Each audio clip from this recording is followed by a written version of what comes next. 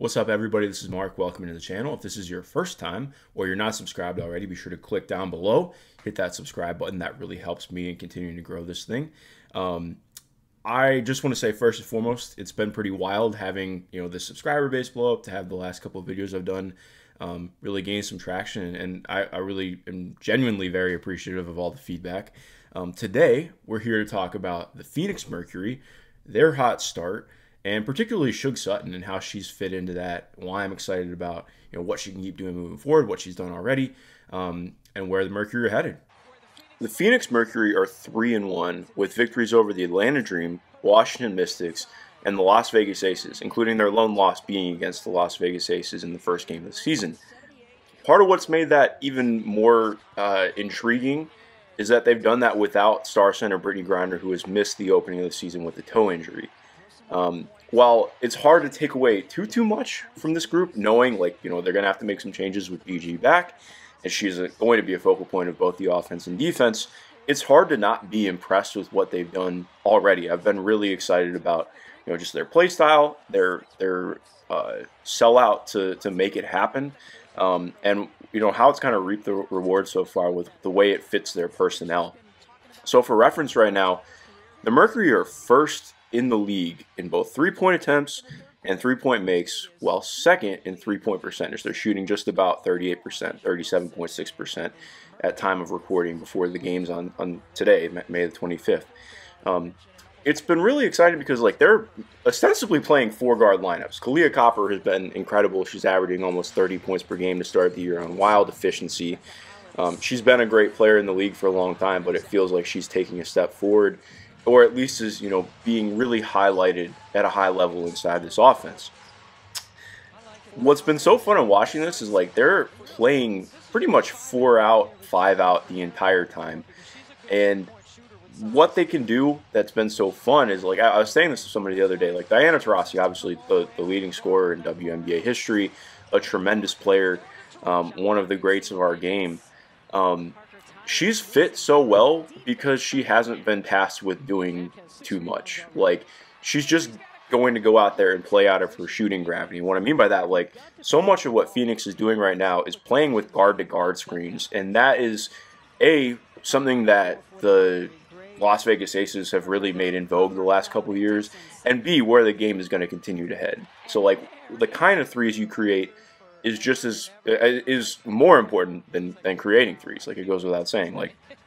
Obviously you want to create threes with purpose, not just create threes for the sake of it. And I think when you look at what this Mercury team is doing, yes, there's a lot of stuff off the dribble, and they're able to hit some really tough shots, but it's the kind of dent they put into defense with their ability to shoot, with their personnel, and the actions they're choosing to use to get there. I've been extremely impressed. I mean, they're second in the league in pace right now. They're playing very fast. Defensively, they've been really active. They have done a ton of things to muck up, like playing zone. Their latest game against the Aces, while I wouldn't say that Natasha Cloud shut down A'ja Wilson was still very good in this game. They put their point guard, who is one of the best defenders in the league, Natasha Cloud, on A'ja Wilson so they could cross-match and roam off of Kia Stokes when she was on the court, which made it really hard for Las Vegas to get some things going offensively, and then, in turn, really propelled the Mercury forward in transition on offense. But what I really want to talk about today, I want to talk about Sug Sutton, who is the backup point guard for the Mercury that really came on last year. She's just doing some things that have me feeling like she can really be the X factor of a very good team this season. When getting started, I just want to give some background before we dive into this clip and why I really like it. Similarly to what I did with Caitlin Clark and Leah Boston, I just want to give some explanation on Sug. So Sug last year, she didn't have the most efficient season, but I think, again, when you look at in the context of what she was asked to do and what the Mercury were as a team, she did some really impressive things. She has a lightning first step. She is so tough getting into the paint. Just demonstrative getting to the rim, and she also showed some off-the-dribble shot making. Now, it's not super consistent yet. I think continuing to hone in on consistency, especially as a rim finisher, is going to be big for her moving forward. But when you have somebody who has so much, who commands so much attention when they can get into the paint already like that, she's going to have to be guarded out to 3, especially when she has the ball in her hands, right? So with what the Mercury are doing now, like, you really cannot leave anybody on their team unguarded currently. Even with Natasha Mack, they've done a really great job of getting her going, as a handoff player, as somebody who's just making quick decisions with the ball and passing. I've actually been really impressed with her passing. She's averaging just under 4 assists. She's actually second on the team in assists per game currently, which is wild because it's been fun watching her game on earth. But point being, this team is all about movement. It's very similarly, if you've ever watched the Indiana Pacers play basketball, it's very similar to what they do. A ton of cutting, a ton of movement in the half court, so that it's almost like you're playing transition in the half court. And when you're running with so many guards, like literally playing 4-guard lineups, that's really tough to guard. You cannot leave anybody alone, because if something happens, there's a quick ball reversal and a handoff happens, and you're sagging off of that, then there's a shot out of that. There's a gap that gets put into your defense, and that's really tough to deal with. So point being, you have to guard Sug all the time. She's a massive threat in transition, and her pick and roll play is really dynamic. So last year, she averaged, just for reference from Synergy, she averaged 0.872 points per possession last season in pick and roll, which was like right around league average. So that's pretty good considering she's a backup point guard. This year, granted, it is a small sample size, but through 4 games, Sug Sutton has a 1.07 points per possession pick and roll efficiency from Synergy. And that's including passes, not just shots she takes. That's 5th in pick and roll efficiency out of 36 players in the league who have run 10-plus pick and rolls this season. So that is really good. Point being, this increase in pace in the half court and just in general has been huge for Sug, who is, again, a player who's really great playing with pace, who is fantastic at using her speed to create easy offense. She is fit like an absolute glove. And for a team that they have like close to 5 max contracts, and then like really like 2 full like contract spots, and then the rest are training camp players, you need to get the most out of your players who are not on max contracts to make this roster really hit. And I think with what we're seeing from Sug, there's a real chance for that to happen. I want to just dive into this clip really quick. I'm going to show you what's happening first and foremost, and then we'll dive into it. So right here, obviously, Asia Wilson misses. Phoenix gets this going defensively. Sug brings the ball down court, denies an initial screen from Liz Dixon, calls out a play, double pin downs, Ka over top to Liz Dixon, finish. All right, so what I want to do with this, what I love about this is there's so much you can pick apart just in this, 20 seconds of game time. So what I want to start with first, all right, immediately Sug gets the ball. Watch Phoenix Mercury head coach Nate Tibbetts as soon as they call this. All right, you see him right up here? All right, so I don't know what they call this play. I don't know what they as a staff call this play, but it's just, it's pretty basic concept. You flow into double wide pin down. So wide means like you're, opening up the lane for them to get inside.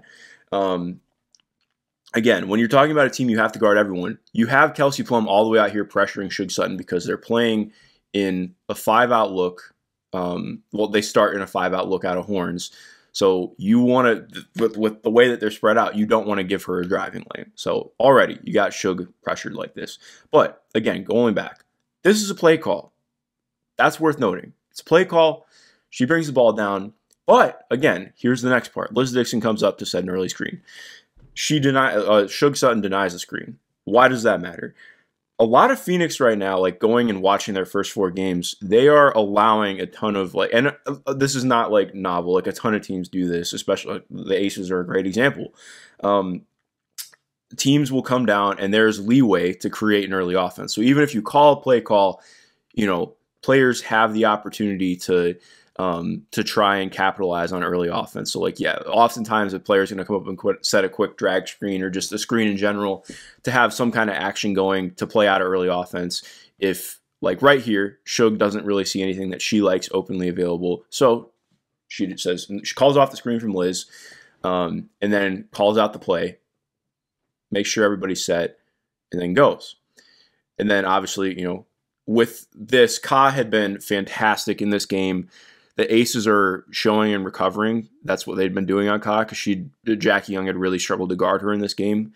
And again, that's not necessarily like saying anything about Jackie. That's more like the way Phoenix is playing is so hard, because like they are so, everybody on their team can dribble, pass, and shoot to a degree. Like even Beck Allen, who is getting guarded by fours most often this year, when the Aces played them the first time this season, the Mercury really got back into that game because they went to Beck Allen attacking Megan Gustafson off the dribble, and they really struggled to contain that. So in this game, again, the Aces are trying to contain this with some extra pressure. Ka hits the read over top to Liz, and then that's just a good jumper from her. I think like ultimately this is like a solid result given the play from the Aces. But point being, I just think like this element from Sug Sutton is so key to what this team can be and what they want to do. I think last year and just in general, you know, settling down and picking spots and, you know, knowing when and when to get into sets or when to go in early offense, that's a really big differentiator for a backup point guard. Right now in the league, I've written about this a lot. Like there are just a handful of teams that are comfortable with their point guard position, with how the game has shifted and how the dynamics have shifted and what's required of you to be a guard. Like you need to be able to guard your own position. You can't be a liability, and you need to be able to shoot. You need to be able to get to the rim, but you also need to be able to slow down and get people going.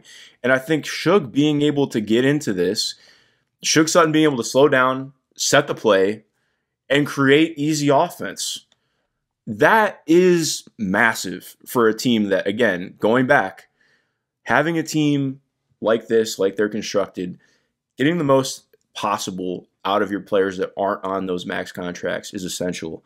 And I think what we're seeing from Sug is a real possibility that we get there. Obviously, they have a very good starting point guard right now in Natasha Cloud. Natasha and Sug have played quite a few minutes together. I think that's going to probably, I don't know, that might change once BG comes back. I'm interested to see how the lineups fluctuate. Right now, if you look strictly off on-off, Sug's on-off is not great. So on-off is like looking at, you know, plus minus when that player's on or off the court. But I think it's worth noting, like she played a lot in that first game against Las Vegas when they went down early, and that impacts, you know, with how early it is in the year, plus minus can get impacted heavily. What I do want to pull out though, if you look, so through PvP stats, great place to dive into and understand data and lineups. When Sug and Kalia Copper play together without Natasha Cloud, so let's just say Sug is by default the point guard when Natasha is off the court. So when Sug Sutton and Kalia Copper play together, granted it's only been in 10 minutes, but the Mercury are plus 23.4 points per 100 possessions. So in other words, they're outscoring opposition by 23.4 points per 100 possessions when Sug and Ka play together. Is that going to continue throughout the year? No. But point being, we've seen so much positive already with these two in terms of what Ka's cutting ability is, how hard it is to guard her, and Sug's first step. So I think there's already a track here of some really good stuff being baked into their bench lineups. And I just have a really good feeling about what Sug is going to be able to do for the team this year.